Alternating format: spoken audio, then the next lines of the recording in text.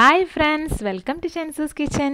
ഞാൻ ഇന്നിവിടെ വന്നിരിക്കുന്നത് ഒരു കീറ്റോ റെസിപ്പിയുമായിട്ടാണ്.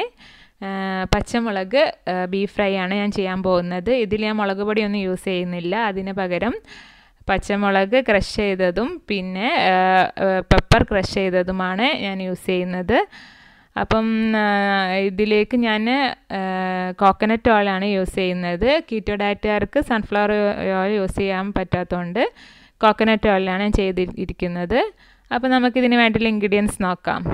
1/2 kg ബീഫ് എടുത്തിട്ടുണ്ട്, 1/2 സവാള സ്ലൈസ് ചെയ്തത്, 1 സവാള ചോപ്പ് ചെയ്തത്, ഒരു 12 ചെറിയുള്ളി ചതച്ചത്, കരിവേപ്പിൻ്റെ ഇല, പിന്നെ പച്ചമുളക് ഒരു 8 എണ്ണം ചതച്ചെടുത്തിട്ടുണ്ട്, പിന്നെ ഒരു ചെറിയ കഷ്ണം ഇഞ്ചി ചോപ്പ് ചെയ്തിട്ടുണ്ട്, ഗാർലിക് ഒരു 5 എണ്ണം ചോപ്പ് ചെയ്തത്, 1 ടീസ്പൂൺ മല്ലി ചതച്ചത്, 3 ടീസ്പൂൺ കുരുമുളക് ചതച്ചത്, ഒരു 1/4 ടീസ്പൂൺ മഞ്ഞൾപ്പൊടി, ആവശ്യത്തിന് ഉപ്പ്.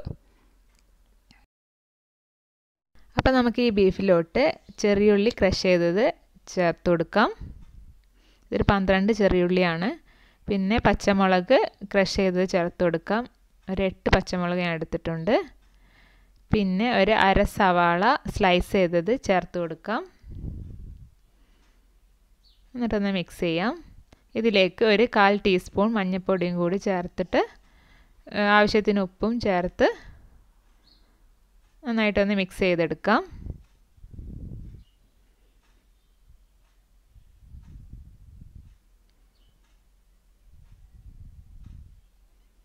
ഇനി നമുക്കിത് കുക്കറിലോട്ട് ഇട്ടിട്ട് കുറച്ച് ഒരിത്തിരി വെള്ളം ഒഴിച്ച് കൊടുക്കാം. ബീഫിൽ വെള്ളം ഉണ്ടാവും, എന്നാലും കുറച്ചൊന്ന് നമുക്ക് ഒഴിച്ചു കൊടുക്കാം.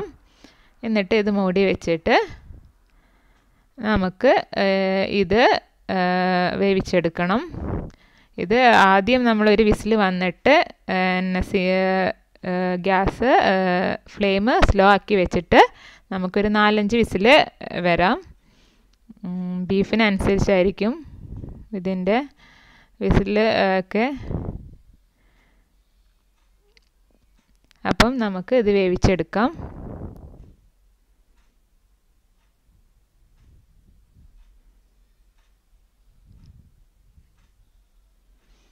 ഇനി നമുക്ക് അത് വെന്ത് വരുന്ന സമയം കൊണ്ട് നമുക്കൊരു പാൻ വെച്ചിട്ട് അത് ചൂടായിട്ട് അതിലേക്ക് കോക്കനട്ട് ഓയിൽ ഒഴിച്ചു കൊടുക്കാം.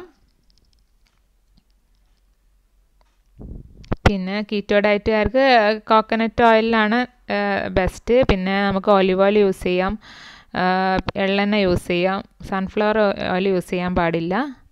അപ്പോൾ ഞാൻ ഇവിടെ കോക്കനട്ട് ഓയിലാണ് യൂസ് ചെയ്തിരിക്കുന്നത്.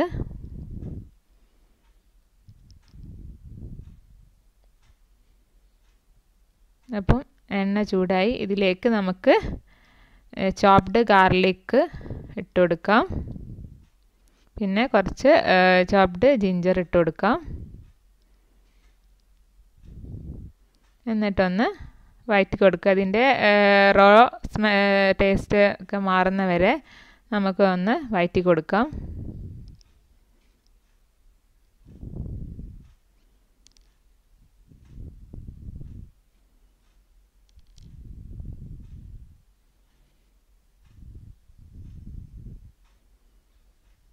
ഇനി നമുക്കിതിലേക്ക് കറി ലീഫ് ഇട്ട് കൊടുക്കാം.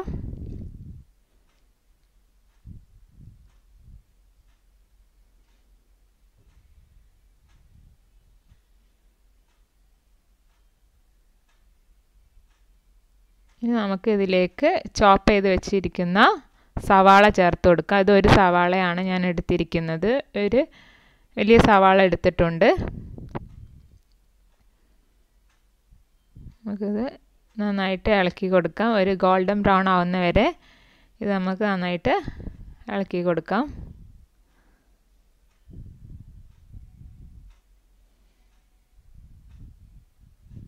അപ്പോൾ അതിൻ്റെ കളറൊക്കെ മാറി വരുന്നുണ്ട്. അപ്പോൾ നമുക്ക് മിക്സ് ചെയ്ത് കൊടുക്കാം.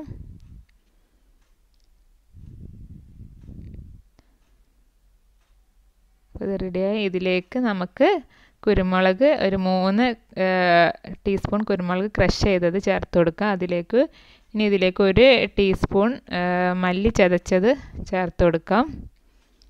മല്ലിപ്പൊടിയല്ല യൂസ് ചെയ്യുന്നത്, മല്ലി ചതച്ചെടുത്തതാണ്, പൊടിയല്ല. മല്ലി ചതച്ചെടുത്തതാണ്. ഓക്കെ, ഇനി നമുക്ക് ബീഫ് വെന്ത് വന്നിട്ടുണ്ട്. അത് അതിലേക്ക് നമുക്ക് ഒഴിച്ചു കൊടുക്കാം. ഗ്രേവിയൊക്കെ എല്ലാം നമുക്ക് അതിലോട്ട് ഒഴിച്ചു കൊടുക്കണം. അതിൻ്റെ ഗ്രേവി മൊത്തം അതിലിട്ട് കൊടുക്കാം.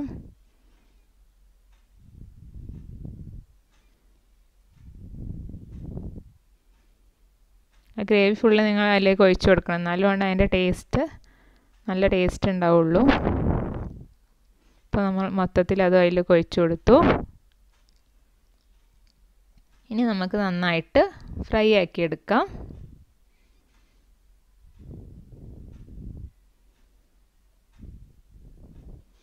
ഇതിൽ ഞാൻ വേറെ മുളക് പൊടിയോ വേറെ ഗരം മസാല അങ്ങനെയൊന്നും യൂസ് ചെയ്യുന്നില്ല. കുരുമുളക് ക്രഷ് ചെയ്തതും മല്ലി ക്രഷ് ചെയ്തതും മാത്രമേ ഉള്ളൂ ഇതിലേക്ക് ഞാൻ ആഡ് ചെയ്തിട്ടുള്ളൂ. നമുക്ക് ഉപ്പ് വേണമെങ്കിൽ ചേർത്ത് കൊടുക്കാം. ആവശ്യത്തിന് ഇനി ഉപ്പ് വേണ്ടവർക്ക് ചേർത്ത് കൊടുക്കാം ഇതിലേക്ക്.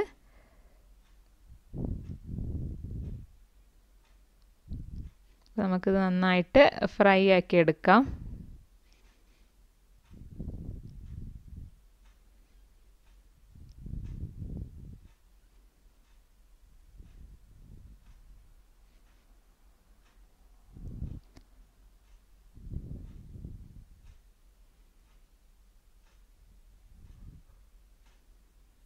ഗ്യാസ് ഒന്ന് സ്ലോ ആക്കി വെച്ചിട്ട് ഇങ്ങനെ ഇളക്കി എടുത്താൽ മതി. നിങ്ങൾക്ക് ഡ്രൈ ആക്കണം എന്നുണ്ടെങ്കിൽ ഇങ്ങനെ ഡ്രൈ ആക്കിയാൽ മതി. അല്ലെങ്കിൽ ഇതുപോലെ ആവണമെങ്കിൽ ഇതുപോലെ ചെയ്തെടുക്കാം. ഞാനിവിടെ കുറച്ച് ഡ്രൈ ആക്കി എടുക്കുന്നുണ്ട്. അപ്പം ഗ്യാസ് സ്ലോ ആക്കിയിട്ട് ഇങ്ങനെ ഇളക്കി കൊടുത്ത് ഇങ്ങനെ ഡ്രൈ ആക്കി എടുത്താൽ മതി. അപ്പം നമ്മളെ ബീഫ് ഫ്രൈ ഇവിടെ റെഡിയായി വന്നിട്ടുണ്ട്. കണ്ടോ?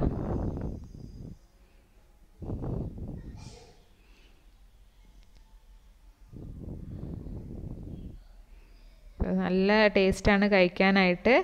അപ്പോൾ നിങ്ങൾ ഇത് തീർച്ചയായും ട്രൈ ചെയ്ത് നോക്കുക. അപ്പോൾ നിങ്ങൾക്കിത് ഇഷ്ടമായിട്ടുണ്ടെങ്കിൽ എനിക്ക് വേണ്ടി ലൈക്ക് ചെയ്യുക, സബ്സ്ക്രൈബ് ചെയ്യുക, പിന്നെ ഫ്രണ്ട്സിനൊക്കെ ഷെയർ ചെയ്ത് കൊടുക്കുക. Okay, thank you for watching.